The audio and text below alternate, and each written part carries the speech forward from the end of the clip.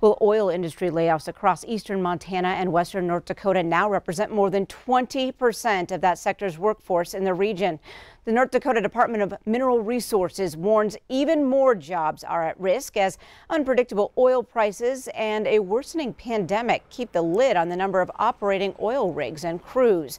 Department Director Lynn Helms points to 11,700 unemployment claims filed with the state as of November 7th, directly connected to cutbacks across the Bakken oil fields.